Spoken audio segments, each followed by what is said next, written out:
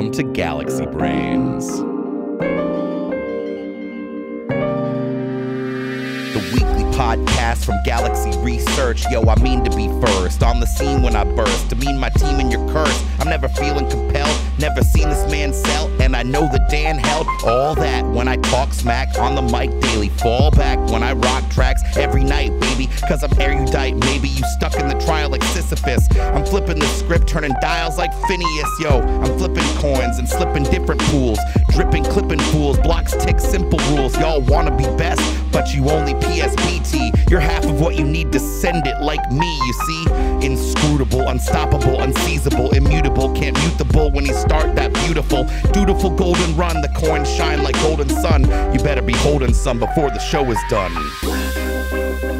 As always, I'm your host, Alex Thorne, head of firm-wide research at Galaxy Digital. Thank you for listening to Galaxy Brains. We have a great show for you today. Dan Held is our guest. He's a Bitcoin OG, currently works with Taproot Wizards and Trust Machines, formerly of Kraken and many other projects. It's a great interview you won't want to miss. And of course, we'll check in with our friend Beimnet Abebe from Galaxy Trading, as always, to talk about markets and macro. But before we get into all of that, I need to remind you to please refer to the link to the disclaimer in the podcast notes, and note that none of the information contained in this podcast represents investment advice or an offer, recommendation, or solicitation by Galaxy Digital or any of its affiliates to buy or sell any securities. We've got a great show. Let's get right into it. Let's go now to our friend Beimnet Abebe from Galaxy Trading. As always, how are you? Doing well. Thanks for having me. Great to have you, as always. Big day today, Fed Day. The Super Bowl. It's your Super Bowl. Absolutely. What happened? So the Fed raised rates today by 25 basis points, taking the band for the Fed funds rate from 4.75 to 5 to 5 and 5.25. That was pretty much expected. We had 22 basis points of 25 priced in. So this really came as it came as no surprise to anyone. In addition, we had the release of the FOMC statement, and we also had the press conference. I would say that the message from Powell and the statement was broadly neutral. It did not shock the market in any way, and you can see that by the lack of sort of major moves in fixed income and in traditional markets. I think the most notable sort of parts of it were his comments surrounding the banks and the regional banks in particular. He had a statement in there that said that he thinks the bank situation has actually eased from February to March recently, even though we've just had the First Republic issue. The one thing I'd like to note for our audience is that the Fed actually has the most advanced banking data available to it, and that is ahead of the market. They actually have the loan survey data already. In addition, what we've been told is that their staffers have been communicating with a bunch of bank executives over the past couple of weeks, so they are getting real-time sort of assessment of the banking situation amongst regionals. And so while I think that there's been a lot of sensationalism amongst the media and hype, I do agree with him that largely the bulk of the banking issues are from First Republic, Silicon Valley, Signature, et cetera, and that the rest of the banking system or the banking issues are going to be more drawn out as you sort of have the competition for deposits, et cetera, and they're not going to be like a bank is going to get run in like a day. And so I the more acute threats to those regional banks we think have passed. There's still big lingering issues. Yeah, but what he had to acknowledge simultaneously was that the data is still really robust, right? Just today alone, we had ADP, it's a payroll survey, add 300,000 jobs in the United States. That's not non-farm payrolls. That's on Friday. Yeah. But ADP, which is good enough, is telling you that you're not only adding jobs, but you're adding jobs like at a really robust rate, as if you hadn't hiked by 500 basis points already, which is wild. And then you look at the service sector of the economy, which is really important because the Fed's focused on services inflation, right? ISM services came out today, surprised it a little bit higher. Prices paid for services, surprised higher. New orders for services, surprised higher. Right. And you had the PMI for services come in expansionary territory once again. And you also have global PMIs that are starting to shift higher. And so the data with respect to prices and service prices is telling you that you could probably still continue to hike. Yeah. And the unemployment market, he said so in the speech today, unemployment is at a 50-year low. 50-year low. Wow. And so, yes, we do have these banking issues. And, we've had 3 large banks fail under his watch. And any reasonable person can get to the conclusion that there wasn't sufficient supervision and that hiking rates too quickly and too high was probably a mistake, or not doing it sooner, or making it more gradual, et cetera. Right? There were mistakes made, but it does not change the data backdrop. And I think the moment you get through this banking crisis stuff, people will settle and realize, what are we in? We're in a world where the U.S. economy is still adding hundreds of thousands of jobs per month. And without that labor unemployment starting to tick up, it's going to be very tough for inflation to come down. And I think, certain folks, draw comfort from the idea that inflation break-evens in 2s, 5s, and 10s, they're basically at 2% right now. What I'd like to remind people, and what I constantly say, is that every single smart person is basically awful at predicting inflation. They have been for decades. Every central banker, every trader, etc., for the most part, I don't know anyone that has been consistently right on inflation. And so, when you see the market telling you you're going to get to 2% inflation, I'll be like, no way. Like, that could be completely wrong. It could be completely it's likely to be wrong. Yeah. And it's just a function of just habits and things that have changed over time. Like, you're telling me that, when you start going to the doctor and you're paying $100 a month and they're raising it $10 every year, they're going to stop raising it at some point? That momentum has already started. Yeah. Right? And I think, again, it goes back to the difference between Western folks and EM folks, right? EM folks have seen the fight, against inflation. It just doesn't go away. It becomes entrenched, especially when you're talking about a labor market that's at a 50-year people have good jobs, and so, even today, so again, it's Wednesday, May 3rd? Correct. And which is why it was Fed Day. And no, even today I'm watching people buying, it costs $16 here where we work, not in our building, but at the place nearby, for 3 slices of pizza. Absolutely. $16. It's more than $5 per slice of pizza. And the line was out the door. Out the door. People are willing to pay that. And so it's now this is, Lower Manhattan. It's a business area. There's plenty of cheaper pizza in New York than that. But that line is, no one's being like, oh my God, I can't eat this today. Honestly, I'm going to go to a cheaper any place. Airport. Restaurants, etc. They're all pretty expensive. Everything's expensive. And here's the thing. If we want inflation to come down, everyone needs to collectively throw their hands up and say, this is too expensive. But more of them are employed than ever, right? People don't feel they have to collectively. Well, here's the thing. Unemployment's low, but there's also huge social safety net programs, right? The student loan payments that were paused, the foreclosures that were paused as well. And then you just have this excess savings build from the stimulus checks, the PPP loans, et cetera. You're still talking about over $1 trillion in excess savings in the U.S. I saw that chart still. Even still. Oh, let's talk about the debt of the United States of America. God, don't even get me started. So we have a lot of it. What do we have? Over $31 trillion of 32 plus trillion. I'd guess 33. I'd lift the over on 32. It's a lot. It's a lot of debt. Gosh, ongoing. Darn, that's a lot of debt. You got a credit card. It's loaded up. Just try counting to $1 billion. But then counting to $1 trillion. We've basically hit our credit limit. Yes. Right? Amex is saying, whoa, whoa, whoa. Oh, whoa, yeah. But we have this ace in our sleeve. We can actually, it turns out we're on the board of the credit card company, and we can say, you know what, raise our limit. And that's what we've been doing now for decades. Yes. And we have to do it now because we have exceeded the limit or hit the limit. We've talked about this. The Treasury is currently using extraordinary measures to fund the government. These are payments that we've already committed to, right? So it's not new spending. And we had thought that for a while, it had been said that we could last to July, maybe even to August. Correct. Before the debt ceiling limit had to be raised. Now there's negotiations. The House managed to pass something. Speaker McCarthy rallied. It has other stuff. I think the Democrats were calling it like a right-wing ransom note, I think is what one of the Senate Democratic leaders said. They're jostling now the Secretary of the Treasury, who is all Janet Yellen, who is the administration's chief economic spokesperson. She has now said it may hit the debt ceiling by June 1st. That's less than a month away. Correct. There's some posturing there, but what are we like? How important? It's very important that this gets solved. It's insanely right? important that the U.S. government does not default on its debt. It is the backbone of global finance, is the U.S. debt market. Right. And so it would be a pretty big deal. Most people have no idea what the actual implications are in terms of like how wild things could possibly get. You mean the average person or smart people or everyone? Everyone. Yeah. No one knows. It could be economic apocalypse. Or it could be like people have rushed to buy the bonds because it's a flight to quality. Like, I don't know. Because we could Does the default dollar and then we sell solve off? Does it go bid? No one right? knows. Like, who knows? Volatility is the only thing we can be certain of. Absolutely. Yeah.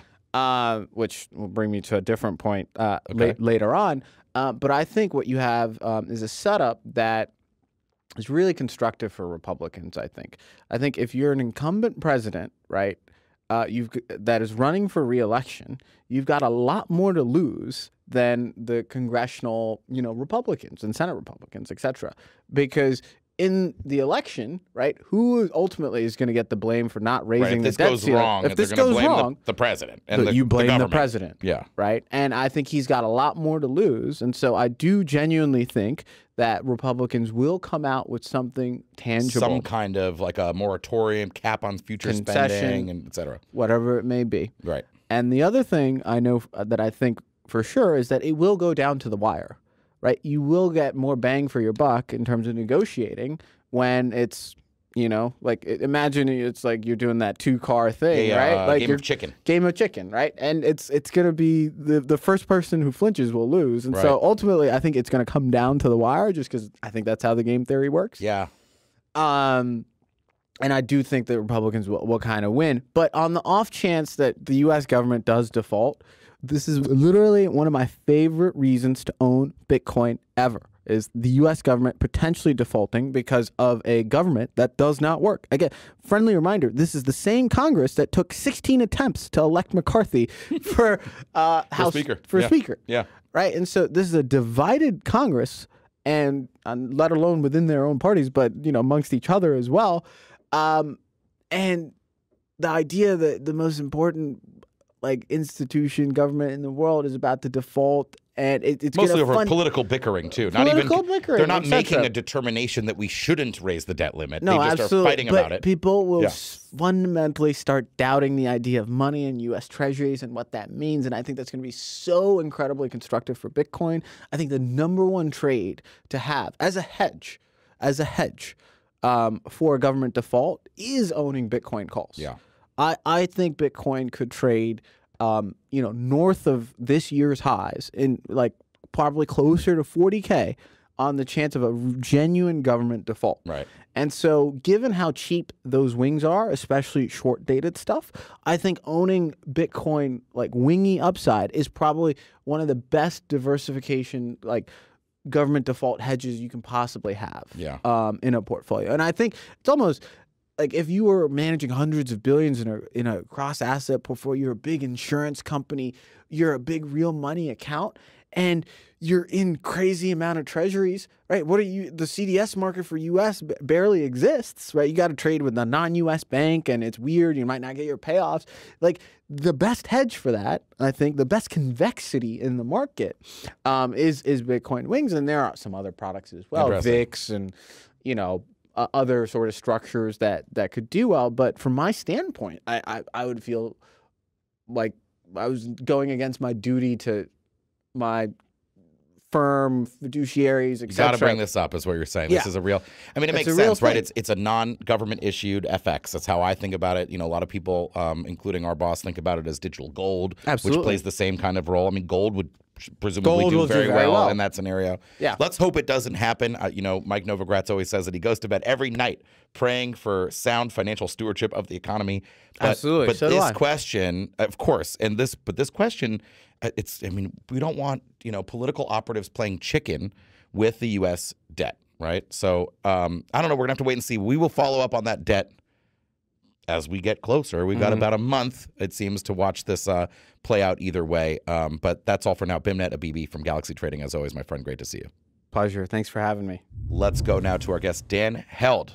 Great to see you, my friend. Thanks for coming on Galaxy Brains. Yeah, appreciate it. It's a long time coming. I appreciate it. And so Dan, I think many people in our audience may know Dan. He's been in Bitcoin for a long time.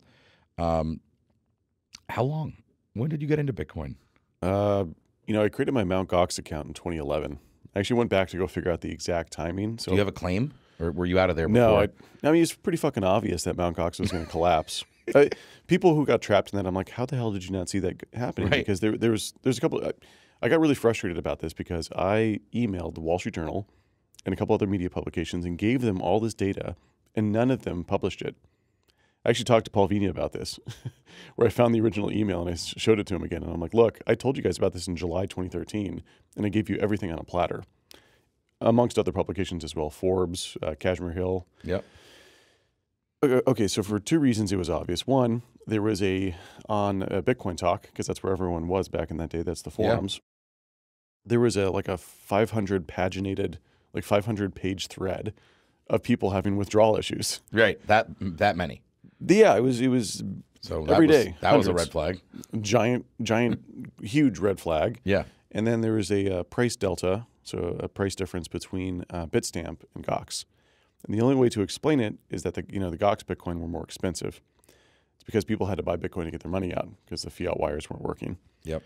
So those were very clear warning signs. So no, I didn't get caught in that. That's nice. So but that's 2011. Dude, you had to send money via Dawala. There's like a weird Dawala intermediary, and it would take like 3 days to get there. So you just put your money in, and you didn't really see it pop out the other side for like a week. Well, the Magic the Gathering online exchange, it wasn't built for it to be a high-powered financial market. That's what Mt. Gox stands for. What was it written in? Was it PHP or something? Yeah. Yeah. It's like what you used to write like bulletin boards in like 2003. Oh, the interview he had on the blue ball. Carpelli's? Yeah, Carpellas or whatever. Yeah. Yeah.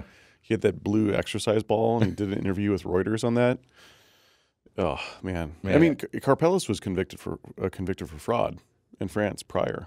It's so ridiculous. Yeah. So like this guy was like he's an idiot. Yeah. So that was 2011. Yeah. So you were interested in doing Bitcoin stuff. When did you professionally? You know, what's funny is people used to say Bitcoins too. Bitcoins. Yeah. I still sometimes do, that? but it depends. But yes, Bitcoin stuff. When did you start doing it full time? Like professionally? Yeah. So I worked at a small investment firm in Dallas, and then they relocated me to San Francisco. And while I was in San Francisco, I started to go to the Bitcoin meetups. Yep. So this was at 20 Mission. I mean, at that time, there's only a dozen of us. This is January 2013. And it was like Brian and Fred. There were dozens. Brian and Fred from Coinbase would go. Yeah. There's dozens of us. Dozens. Mm-hmm. Brian and Fred, Charlie Lee, Jed McCaleb, Jesse Powell. Yeah. I'm the fucking pleb non-billionaire of the group. So it was small. It was literally a dozen people in like a cooler of PBRs. It was actually a bathtub with ice and PBRs. Literally. Yeah, PBRs were all we could afford.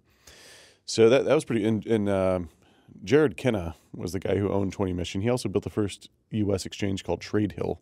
This is so old, no one remembers this stuff anymore. But that's the early community. So I started to go to that. I was wearing business casual. Coming from work, basically. Coming from work. Yeah. And everyone else is in hoodies and shit. Yeah. So March 2013, price went from $10 to $260. And that's when the fervor really happened. Yeah. So we had 100 people come to the meetup. There's like 100 people. There were VCs. I mean, I remember David Chen from Lightspeed Partners like handing out business cards, and I'm like, whoa, I'm 3 months in Silicon Valley. Right. You know, I'm like a noob. You got Lightspeed. I mean, that's a big fund. They've been around for a long time. Yeah, they're big funds, and things felt tangible. And then around then is when I decided to build my first product. So on mobile, when you try to check the price of Bitcoin, all the mobile apps at the time didn't have live prices. For no technical reason, the engineers were just lazy. They didn't want to ping the API and pull the price down. So we built the first real-time market data product with news, charts, kind of all-encompassing. So that was my first foray into product building. And it's called Zero Block, and it became the most popular mobile app in crypto in 2013. Then we got bought by blockchain.com. Yep. And I was the first PM at blockchain.com back in December 2013. So that was my foray into tech and into crypto professionally, was moving out to SF, building my first mobile product. The way I describe it, I think, most accurately is I stumbled and bumbled my way into it. I didn't know what product thinking was. Yeah. I just built a product I was obsessed about to solve my own problem. Yeah. And that turns out actually how you build great products. Yeah. I think that makes a lot of sense. I mean, you knew what you needed. You were a user. Precisely. That was the target audience. So you went to blockchain.com, which is obviously still around and a pretty big, I would say relatively big player even today. At one point, this is definitely stale, but they had 25 million wallets. I mean, at some point. Well, much later than that. What did you do there? And then what was your whole, what was next? Blockchain.com at the time was pretty hot. Yeah. There's the whole like Abraham and Isaac story too, where like there was a divorce between, because originally it was Brian Armstrong and the founder of blockchain.com, what's his name? Ben Reeves. They were originally supposed to work together. Interesting. Yeah. This has actually been written up, I think, in Wired. Yeah. So. There might be also, what was that book? Somebody wrote a decent book about Coinbase. I can't remember what it's called, but also has some history like this in there about that split. Yeah, and this is blockchain.com was non-custodial, it's a web wallet, right? So it was a pretty hot idea, a very popular wallet. A ton of people used blockchain.com back in the day. Yeah, the Block Explorer as well. Right, blockchain.info. Although you can get there through .com. One of the biggest block explorers. Still, yeah, probably. Still. And there was a lot we thought we could do with that. To build like a DApp store, decentralized apps on top of our web interface. Advertising, of course, was like an early, quick monetization path. There's just a lot of bad execution and leadership, I think, that led to blockchain.com floundering. Because when's the last time you've heard someone name drop, I have a blockchain.com wallet, or you've seen it, someone pull it open, or any reference to a blockchain.com wallet? Yeah, I mean, it's really hard to sustain, right? Because and then you have like Binance, FTX, or whatever. I mean, these big, giant new players constantly come in and disrupt. I feel there's very few. Coinbase maybe being even like Bitstamp, right? Yeah. Been around, longest running exchange, I think. Right. Big, but not that big, right? It's always like these new guys keep coming in and disrupting. Yeah, it's hard to sustain that. It's super hard. I mean, the fact that like Kraken is still alive and thriving after this long is honestly, it's a race of survival. Yeah, it's like it's a marathon. Yeah. And whether like regulations kill you, competition kills you, just surviving though alone is like a pretty hard thing to do. Yeah. Not getting hacked. Right. I mean, you're holding digital bearer assets. Like it's like the #1 cybersecurity like honeypot. Like if we were to ask noobs and we'd be like, hey, have you heard of Bittrex or Cryptsy or Poloniex? They'd be like, I've never heard of it. Remember Cryptopia? The one that was like New Zealand one? Yeah, Poloniex was based in Boston. No one even knew they were there. Mm-hmm. In fact, I almost I did some interviews for a job there when I was trying to move full-time into crypto before I was at Fidelity before I did it at Fidelity. And I was like, I like the troll box on Poloniex. Oh, like the I troll used box to use is great. BTCE was my most cherished Wasn't exchange. That the one that they shut down for like being like a Russian money laundering thing in the end? I loved BTCE. BTCE was wonderful. So no KYC AML. It was broken English and Russian. But they never rug pulled. Yeah, as far they got taken down because like Interpol said that there were terrorists on there. It's even more epic than that, though. Yeah. So they ran for like 7 years without getting taken down, and then they finally got taken down. When they got taken down, so like the FBI like worked with Interpol to like seize the server. The private key management was so good that they just lost all the fiat. So they popped up another website, and they're like, you can log in over here, and we have all your crypto. Oh my gosh! So they had 70% of the funds were in crypto, and they're like, yeah, you can withdraw it. Wow! So even when they got seized.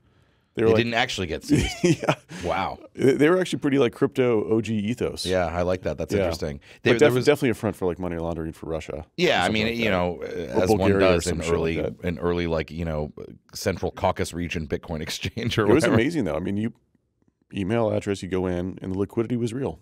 Yeah. So the interface is terrible. They're the ones who pioneered the troll box. That's where it came from. The troll box was a big part of like the pre-17 and earlier crypto trading world. You got like Rise Chicken. That's like an Litecoin early mimetic thing. Sometimes I feel like the moment in what's it called? It's Blade Runner. Yeah. At the end where Harrison Ford and the android are there. Yeah. And he laments how no one will ever see the things that he's seen. And those will all fade. Yep. That's how I feel with some of this stuff. It is it feels like ancient history. Because I feel like when the big bull runs happen, the 17s, the 21s, like so many new people come in that it's just impossible to impart all of the oral tradition. Yeah, there's right? You've got these old narratives, right, from the previous epics. Yeah. And then you have these new narratives that just come in, and the size of the community behind the narrative is so large that it just kind of like crushes the. It's so true. I mean, you even think about, we talked about like the, sound money, laser eyes culture from like the last 2+ years. That's 1819 era. Very different from like the 16, 17, and even before that. But I mean, very, very different. But, right around the halving, it particularly accelerated at the third halving and COVID money printing. That was like a real inflection point for Bitcoin's sound money narrative. And then you had, what Pete Rizzo calls the monetary maximalist take over sort of the Bitcoin culture.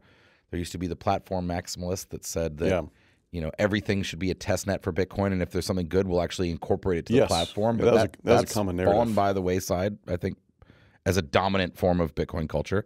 Might come back. Inscriptions might be moving some of that culture back. I do think so. I think Bitcoin DeFi, that Overton window has now been shifted. Let's talk about that. Yeah. Because you've been talking about Bitcoin DeFi for a while. And by the way, you also had great content for a long time evaluating. Now, I know some people have given you crap about this because BlockFi ultimately went out of business or whatever.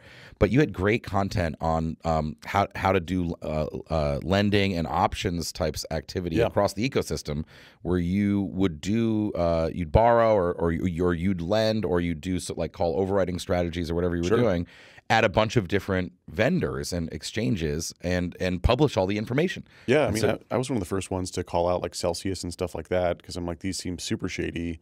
Definitely wouldn't have your money there. As someone who used like all of them. Yeah. I mean, I checked them all out. Yeah. I got a lot of flack for that too, because people were like, "Oh my God, you recommended these services," and I'm like, I had a spreadsheet that showed my exact coin holdings at each one. I mean, I lost 10 Bitcoin at Genesis, like.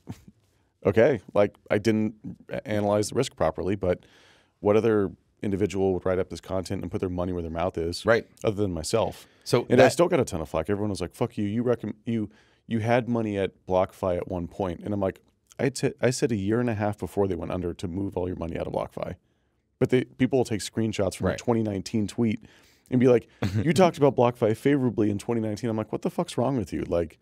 You never read any of my other stuff where I'm like, yeah, my money's out of BlockFi, or the sheet has 0 for BlockFi for a year and a half. Right, yeah. And that's where the maxis get really fucking annoying, where they're like, oh, all lending is evil. I mean, that is absurd. This is a common narrative amongst the hardcore fundamentalist maxis now, where they're like, all lending is evil and yield is evil and it's usury. And I'm like, what the hell is wrong with you? This is called capitalism, of people assessing risk and then allocating assigning an interest rate that compensates them for the risk. That will always exist, even in a Bitcoin standard. And there's this weird thing that's happened now where like it's a very, very anti-capitalist, anti-free markets tone, where NFTs are immoral and evil and scam somehow. And I'm like, okay, who cares if people want to buy and sell art? Right. Whatever. Like, it really started with Saifedean creating this culture, just to call it out. I like his thoughts on a lot of other things, but the whole modern art thing, that's where that came from. Yeah, it's in the Bitcoin standard. Is that, these things are fiat things, and fiat things are evil or moral, but he's assigning subjective, weird values to fiat things and immoral things. And if you want to be a free markets person, a capitalist, and you want to believe in Bitcoin, you have to be open to people buying and selling whatever they want. Otherwise, you're authoritarian. So it's a more authoritarian leaning, which is really bizarre. And this newer cohort of Bitcoiners, the laser eye, like fundamentalist types, which I don't think many Bitcoiners would actually, if you gave them a choice, they wouldn't actually be like, yeah, I'm for that. There's like a very loud minority. It's pretty sad to see, because they're like, oh yeah, if you sell a course, that's evil. If you buy or sell art, that's evil. If you earn interest, that's evil. And I'm like, what the fuck is wrong with you people? Like, this is bizarre. It is a fundamentalist viewpoint, sort of focused on sound money as the only thing that is sound. Look, my big narrative, I mean, you remember back when we first met, I think back in 1819. Yeah. I was hitting the bell of sound money. Right. And I still believe in the whole sound money thesis. Right. They're not really correlated with each other at all. Like, you can be sound money and have, and have other stuff, yeah. If Bitcoin's going to be the world reserve currency, it's going to have everything else on it, right? Like, Right. there's not going to be this world of just pure Bitcoin. Like, It's like the only thing you can do Yeah. is hold Bitcoin. right. I know. And Well, you're so- gonna have to spend Bitcoin on education, on artwork, on whatever, on McDonald's, yeah. right? It's a cultural thing where people want to be in the in group, and so whatever the in group is deciding as the in thing, everyone signals that they're into that thing. Well, I think this really accelerated in COVID. Everyone's at home. Literally, I mean, you're literally at home. The podcast circuit was humming. The money printer was burring. The halving occurred. There was plenty of good reason. The clubhousing. That we were on Clubhouse. You're a legend over there, right? I still do. Technically, I think I control the Bitcoin Club on Clubhouse. How many followers does that This have? has 500,000 followers, which I Wow. think is like, no offense to Clubhouse, but I think that's like 2 or 3 times the total number of Clubhouse users at this point. Sure. But yeah, it was so it accelerated, and we weren't out and about. When you meet people in person, most people aren't toxic in person. No. But the internet culture, the edgelord stuff, like the people are just much more likely to in-group associate and then, attack the out-group at any Yeah. Yeah, and I've only been heckled once in person, and it was a pretty minor thing. Yeah. Yeah, and it wasn't like when I was up on stage. It was just like in passing. Yeah, so but I do think it feels yeah. like the tide is turning a little bit. It is fun with the internet trolls, though. I always loved when I see them in person to give them a very warm embrace and like a very firm handshake. Yeah. It's like a bear hug of cringe. It is funny too, because if they don't come out and say what they said to you online, that's you're winning right there. Most of them are super fucking beta. Like, you just come up to them and give them a warm hug, and they get like really fucking uncomfortable. It's wonderful. It's like the best. It's best very way to do it. disarming. Yeah, they can't reject it because they look like an asshole in person. Right. So they have to accept it, but you can tell they're dying from the cringe.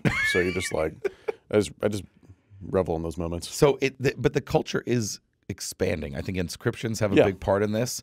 There was another thing too. John Light's paper on Roll-ups. on roll-ups on Bitcoin, Yeah. I think got a lot of people interested in what more could be done. Right. So almost a platform maximalist resurgence. Now I wouldn't Yeah. say it's not taking over Bitcoin culture, but it's bringing a lot of people, let alone just the straight up inscription movement is literally bringing in thousands and thousands of people many of whom left Bitcoin for other chains because they wanted to do other stuff on other chains. Many people who've never been interested in Bitcoin at all. And inscriptions are bringing back, inscriptions steal market share away from other chains. It brings them back to Bitcoin. These are more like ETH and Solana maximalists. Yeah. And now they're into Bitcoin, which is great. Bitcoiners should be jumping for joy with this. I noticed, so I'm writing a paper called Casino Games, which I haven't written something long form in a long time. Casino Games essentially says that, all of adoption in crypto is primarily through speculation. And so Bitcoin, if you think about Bitcoin as a casino, it's got one game, spot trading, basically. And that speculative game is what draws most people in. This is completely obvious. We have 13, 17, 20, 21 as the cycles. Adoption occurs that way. Adoption did not occur because 100 Nigerians were paying for food with Bitcoin. Yep. So like when we see that happen, we see these speculative loops draw in more and more users. This is the natural user acquisition cycle for a money. The Bitcoin casino only has one game. The Ethereum casino has a bunch. Yield farming. Tons of games. Tons of games. Lots of games. Right. Now, Bitcoiners might dismiss that as, oh, well, that's just speculation. Well, newsflash, that's how Bitcoin got adopted. People didn't buy Bitcoin because it's sound money. Right. You come for the game, for the moon, Speculation. and you stay for the sound money. Precisely. Yeah. That's what most people did. Right. Even early on. Even part of us probably for initially. sure. Yeah. So Bitcoiners like to believe that Bitcoin is immune from this. The speculation's this dirty word. No, that's how Bitcoin got adopted. And that's how people are getting into Ethereum. Now, what I noticed at NFT NYC last year is that people were thinking in an Ethereum standard once they bought NFTs. They're like, yeah, man, I bought it for 0.1 ETH, flipped it for 0.3. Right. Now, do they understand anything about Ethereum's monetary policy? No, they don't understand that at all. But if that speculative game introduced them to Ethereum and now they're holding Ethereum and thinking in Ethereum standard, They're Ethereans. They're Ethereans, and that's Yeah. a decent way to introduce them to a money. Now, I don't think the Ethereum community understood this fundamentally at the beginning. They were just like, build stuff. Yeah. Stuff will happen. Right. They stumbled upon this via luck. The Bitcoin community, I believe, needs to embrace it because speculation will lead to more people holding Bitcoin, which helps Bitcoin long term.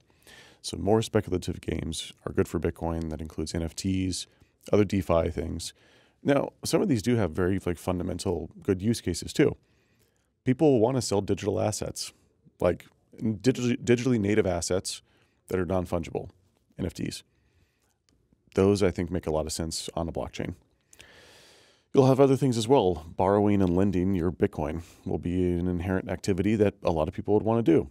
So that will exist as well. Like these are I'd like not, to see that in something that is more DeFi than CeFi because it's much more transparent, right? I mean, there are risks, obviously, with like, you know, take the Ethereum ecosystem, smart contract hacks and bugs and all that shit. I mean, let's definitely not gloss over the risk of 0 days. You know, like I think a lot of the DeFi side, totally, they're like, oh, we have no counterparty risk. I'm like, yeah, you fucktwad. Like, but you have a massive amount of 0 day like protocol risk. And they're like, yeah, whatever. And I'm like, right. No, I'm they like, whoa, do. hold on a second. But and I totally agree. I mean, it's an absolutely massive risk. And it's, by the way, it's also one that's basically impossible for an average person to evaluate. Oh, yeah. So, and almost every one of the big hacks that has happened in Ethereum DeFi was also the application went through a rigorous process. It really did by these security auditing firms. And still you don't know and you screw up. So there is risk. DeFi is our goal. Yeah, because, exactly. The goal. Because if you look at what happened with the credit deleveraging in CeFi, DeFi really performed, you know, blue chip DeFi, quote unquote, performed really well. Totally. So that's, we'd like to see, I guess. But where does that happen? Does that happen on can't happen on the L1 right now, right? Where does it happen for Bitcoin? Kind of. I mean, partially signed Bitcoin transactions, you can do DEXs, like ordinal DEXs on Bitcoin layer 1. Ish. I mean, DeFi is this all-encompassing term for like, what does that mean? So a DEX can be done, kind of. A DEX can be kind of done on Bitcoin L1. So there's really cool things you can do with that. You know, Bitcoin's inherent protocol design pushes a lot of that activity to L2. Right. So we'll probably see most of that happen in L2s. I mean, you've got a bunch of L2s you've probably talked about them previously. You've got, you know, Lightning, Rootstock, Stacks, etc. I mean, Stacks is kind of like Arbitrum and Polygon, where they're like a L2 with a token. Yeah, it's like a Bitcoin it's like a Bitcoin adjacent L2 as opposed to like a. I mean, if the layer technology maximalists are listening, right, they would say, well, you know, it's not technically an L2. It's not technically an L2, but because it doesn't derive its security directly from the L1. It kind of does, but it kind of does in a different way. It's like really fucking weird. Yeah. I think a lot of people get like freaked out by it. But either way, and you also have side chains. You have Liquid. You have is that it? Rootstock is a side chain. It is, yeah, Rootstock. But Rootstock also has a token. Most people forget that actually. It actually does, yeah. So like, I think. But you can pay for the gas fees in Bitcoin. It's very interesting. So LBTC, I think. Yeah. Or yeah. One of the they have their own RBTC. RBTC. Yeah, it's RBTC. Yeah. So especially with the new crowd coming in, partly from inscriptions, a lot of these folks from Ethereum who like NFTs, now they like Bitcoin inscriptions. Now they might say, well, wait a second, where do I do my DeFi? Because in ETH when I buy it, and that's been really interesting because the long-term dominant Bitcoin maxi culture hasn't been interested in doing DeFi. Right. So like RSK's, Rootstock's been around, right? Isn't it Sergio Lerner? Forever. It's been around forever. Yeah, been around forever. Well, people forget that like NFTs started on Bitcoin. Right. Rare Pepe's on Counterparty. But Bitcoiners just weren't that interested. I mean, they were a little interested. The newest cohort that are more fundamentalists that have all these stupid arbitrary things that they've assigned to Bitcoin. But the old Bitcoiners, the OGs, myself. Yeah, they enjoyed it. Yeah, of course. Do you have any Rare Pepes? I don't. I mined Primecoin though. Claim to fame. Yeah, I mined a whole block of Primecoin first day it came out. Primecoin was doing something. This is before I understood proof of work as well as I do now. Yeah. But I was like, oh, it's doing something useful. It's finding prime numbers. Yeah, right. It's silly, but I did like that idea though. Prime numbers are a fascinating topic. We won't get into anymore because I know we're short on time. But you know, what do you see in the future? What are you doing now? You were at Kraken for a long time, obviously. But you're not at Kraken anymore. What are you doing now, and what do you think for the next, you know, the near medium term? What does Bitcoin look like for you? Yeah, I mean, left Kraken after 3 years there. Kraken's a great company. Love the team. Yeah, love the leadership. Left there, wanted to. You know, I've done quite a few things almost in over a decade. I'm an old man in crypto years. So, Block Explorer, web wallet, mobile price tracker app, tax software, micropayments. I remember the tax software. I forgot about. Yeah, Interchange. The Interchange. I forgot about that. I know. You and Matt, right? Yeah, Matt Galligan. Yeah, that was it. And Clark Moody. That's when we talked with you when I was back at Avon. We were gonna, and then it was like there was an acquisition, right, or something like that. We got bought by Kraken. Right, and that's how you ended up at Kraken. That's right. Got it. Okay, so I've done a lot of different things. You know, Kraken exchange, brokerage. Right. options. You know, they got all sorts of stuff. OTC desk. So I've kind of touched on a lot of different products in the space, and so the DeFi world is something I haven't touched on as much. That's where Trust Machines is building a suite of applications on top of Bitcoin, kind of like a consensus for Bitcoin. Yep. The Ethereum consensus. Yep. So they raised 150 million. They've got an exceptional team. So I came in and helped them build out their marketing team. So I helped them build out the marketing team, strategy, execution. So I'm sort of like the fractional VP of marketing over there. Got it. That's super fun. Love the team. We just had an event last night you were at. Yeah, I did. It was at the great Pub Key. The Pub Key. 85 Washington Place, my favorite bar in New York. Yep. That was super fun. It's a great team. We've got a couple different products that we're building. And then as well, I do other fractional VP of marketing work. Another one is the Wizards. Taproot Wizards. Yeah, this isn't super well known yet, but I'm starting to tell more people I'm working on the Wizards project.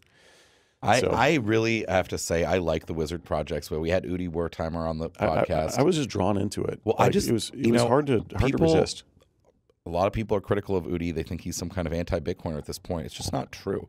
Like, I've talked to him a lot, and like, look at the Taproot Wizards project. You know how you interact with, and they haven't expressly said that how an airdrop or something might one day happen, because they've minted all the Wizards. Yep. But haven't been distributed. They're not for sale yet. But you have to complete the Wizard quests, and what are those? I mean, aside from the funny shower. Yeah, that was we wanted that. It's all Bitcoin activity. It was a way to have a fair standard for whitelisting. Normally, whitelist are a bunch of insider sort of like... Yeah, or at best, it's like you clicked the form first, right? I mean, it's just... Exactly. Yeah, you heard of it early. This is proof of work. It is. You had to get in the shower and take a shower. It's pretty awkward. But also complete a Lightning transaction, a bunch of other Bitcoin-specific stuff. We had to donate to HRF. So you're teaching people how to use Bitcoin. You had to donate Bitcoin to the Human Rights Foundation using Lightning. Yes. You're teaching people how to use Bitcoin. So I just don't know how people can really be that critical of this. I know. And by the way, most of the smart people I know are not critical of it, to be clear, because it's awesome. And the Wizards go back to an early 2013 meme, the R Bitcoin subreddit. Bring it back. Yeah, because it was the forums, and the subreddit, and then Twitter. Yeah. Twitter wasn't really a thing. Like Bitcoin Twitter wasn't like a thing. 2015 or so. It was a lot. Yeah, it was late. Yeah, it was. And even now, I don't know. We'll save this for a different conversation. Sure. But yeah, I think Udi, you know, he likes to poke the bear a little bit. Oh yeah, I mean, he's a troll by nature, like as a human. It's not an act. He is that way. Yeah, he is that way. You know, him and Eric are the two main guys behind the project. Right. They're both a little trolly like that. I think their roles are very important in crypto for Bitcoin and Ethereum communities, because they'll poke both sides. Oh yeah. And I think they do a good job of doing that, because you need someone to kind of challenge the status quo. I think Udi, a lot of like Bitcoiners don't like him just because he brings up uncomfortable conversations that they don't want to have. And I think he revels a little too much in the poking the bear thing. So he gets a lot of heat, but he creates the heat that he gets. Yeah. Wizards, I think, they're going to be the punks or apes of Bitcoin. It's mimetically the most cogent, I think, project in the space, because it ties back to this original meme. It's just fun. It's hard to describe it. It's super silly. I agree. You know, we're having an event tomorrow, and in New York, yeah. Yeah, and so I was working with them. I'm like, how silly could we make a certain thing? Like whether it be lighting setup or something else. We're like, actually, if we did it shittier, it'd be funnier, because if we do it too well, it looks too polished. Yeah. And that's not what we're about. It's just the Wizard itself, for those who haven't seen it, it's like clunky. It's like an MS Paint sort of drawing. Yeah. I do like, by the way, there's 2,121 of them. That's right. 21. They're beautiful. Once you start getting out of like the original ones that look really like kind of iconic, classic, like for that meme, the sort of generative, like the different colors and stuff, it's actually pretty funny and pretty cool. Like the PFP ones are super cool. That's what I mean. Yeah, we started to add texture to them. Like the Arthur Hayes one is actually my favorite.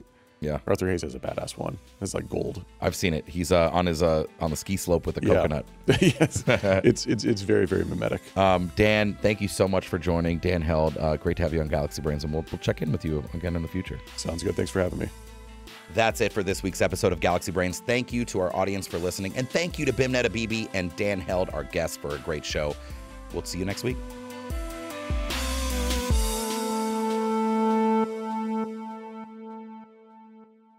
Thanks for listening to Galaxy Brains, the weekly podcast from Galaxy Research. If you enjoy the show, please like, rate, review, and subscribe wherever you get your podcasts.